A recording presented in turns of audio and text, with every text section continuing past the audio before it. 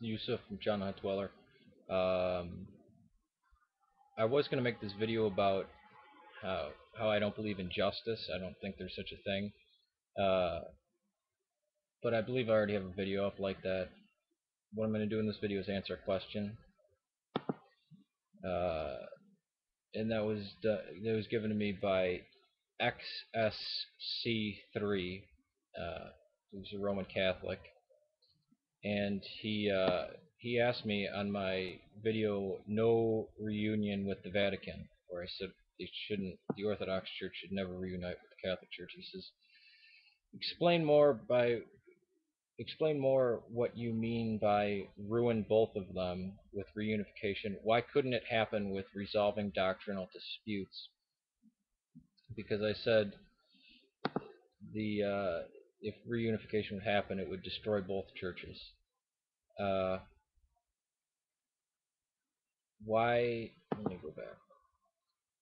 Why couldn't it happen with resolving doctrinal disputes? Okay. Why do I think it would destroy both of them? Well, because that's just it. I think it's the same issue. The Orthodox should never accept anything Catholic. I think all the movement away from the Orthodox Church was 100% wrong. I don't believe we should accept one scrap of Roman doctrine and nothing about the transubstantiation. If reunification will happen, it will be because Rome comes back to Rome. Rome looks at its beautiful past and it humbles itself. And the Pope will have his place. He will not be the lowest among, he will be first among equals again. As some see it, I don't even see it that far, but no transubstantiation, none of this other stuff. They would have to recant the last 1,000 years, which is a pretty big slap in the face to the Catholics, isn't it? That's never going to happen. If Orthodoxy reaches its hand out and says, well, we'll accept these things just for reunification, just for peace, just for comfort, it's selling its soul. It's no longer the church.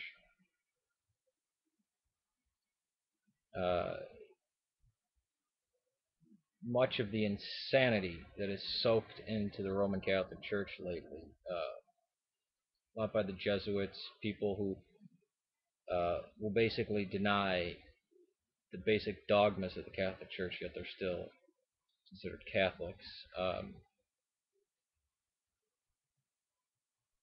I mean, it can't. The only way the Orthodox Church will reunite with the Roman Catholic Church is if 1 billion Roman Catholics want to do it, because it can't just be this is not a discussion between bishops. It is not for the bishops to decide whether there should be reunion or not. I mean, there's so many flaws. The Catholics would have to give up original sin. They would have to give up their view that the Pope speaks for the Catholics, that bishops aren't wherever there's a bishop and people, that's the church. They don't need other things over them. And yes, nature is hierarchical, but to go to such a degree where you have a pope agreeing on things, look at how many things changed overnight. I mean, every time there's a dispute in Orthodoxy, it was settled over hundreds of years. Naturally, it was fought out, argued out. Is this true? You know, when everything, any changes in the Catholic Church, it's just, oh, Pope said it. Vatican II, what a slap in the face to all the good Catholics in the world. Just changed everything overnight. It happened over the process of about a year, but it was, boom. I mean, all right, yeah, you know, it doesn't matter that your ancestors were baptized and married and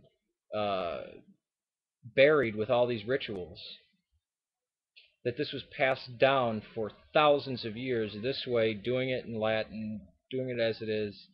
No, none of that. Your priest is not really the holy man so much. He's your buddy. I mean, I love the Catholics. Um, but when people say, "Oh, wouldn't reunion be great?" No, it would not. Come to the Orthodox Church if that's what you want, but there is no meeting halfway. It's not the Black Eyed Peas song. Uh, Never reunification. Peace to you, and I hope this does not offend any Catholics. It wasn't meant to. I'm not trying to step on you guys at all. Uh, if you think I did, please pray for me. And peace to you.